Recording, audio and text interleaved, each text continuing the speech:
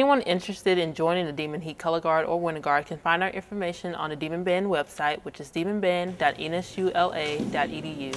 And auditions this year will be held April 28th and May 5th. For NSU News, this is Charlie Bass.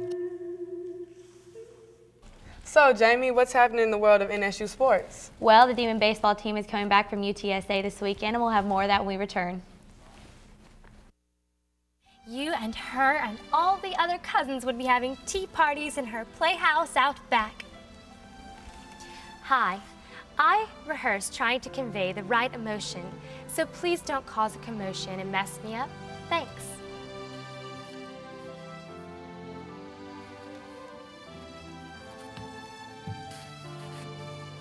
I spend countless hours moving with grace, so please be careful with flashing cameras. They can be distracting.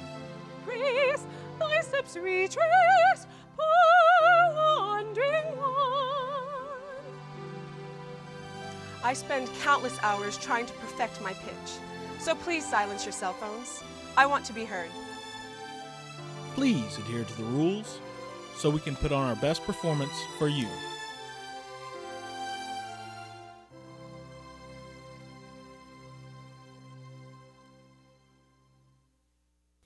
Looking for a way to stay healthy and get into shape? Then come and join NSU's Wellness Recreation and Activity Center. The RAC contains 2 large gyms for basketball, volleyball, and badminton, racquetball courts, free weight room, strength and cardio rooms, group exercise room, and an indoor track. The RAC has a fully staffed service center and will serve all of your health needs. Come and start your lifestyle change today at the NSU RAC.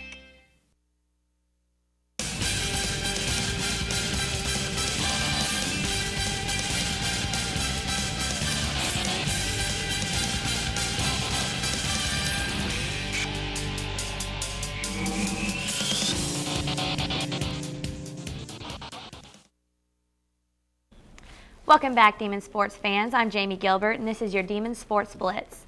The baseball team came back with a series win this past weekend, playing against the UTSA Roadrunners. The Demons came out with a 9-4 win Friday night with a great effort at the plate. Colin Bear threw 6.2 innings and gave up 4 runs on 8 hits, a walk, and 5 strikeouts, which won him the second consecutive win for the season. Both teams came out swinging Saturday. The Demons and Roadrunners put up a combined 37 runs on 47 hits.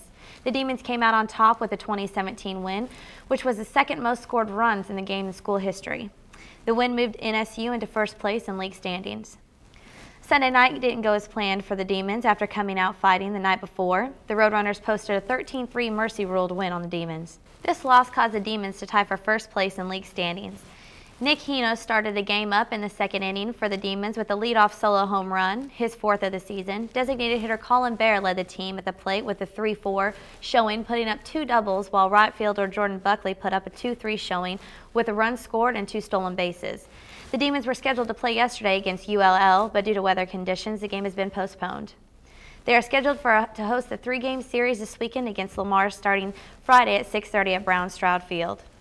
The Lady Demons softball team came back Tuesday night with a split doubleheader against Jackson State. The first game, the Lady Demons put up a great fight, heading into the 7th inning with a 3-3 tied game. Cheyenne De La Garza hit a 3 RBI double, which opened up the Lady Demons with an 8-3 lead.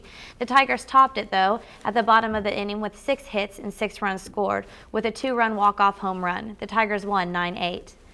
The second game, the Demons came out swinging with a lively performance from Samantha Roberts, who blasted 3 home runs. The Demons managed to score in every inning to take the 16-6 win. Blair Bayard managed to extend her hitting streak to 9 games, and Tara McKinney close behind with a 7-game streak. The Lady Demons will be back to play Friday, hosting McNeese at 6 p.m. The NSU track team has come out with some outstanding performances lately. Trey Hatton was named the Southland Conference Men's Track and Field Athlete of the Week, with Ashley Aldridge being named the Conference Women Track and Field Athlete of the Week. Hatton ran in 2 winning relays and took first in the 100-meter dash at the McNeese State meet. He also played a part in the first place winning of the 4x1 relay and the 4x2. The Demons came out on top and swept all 5 races at the McNeese meet, which was the first outdoor competition of the season. Ashley Aldridge had an outstanding performance when she posted the nation's second second longest javelin throw in the nation with a 162.5 mark. The track team is headed to Arlington, Texas this weekend for the Bobby Lane Invitational.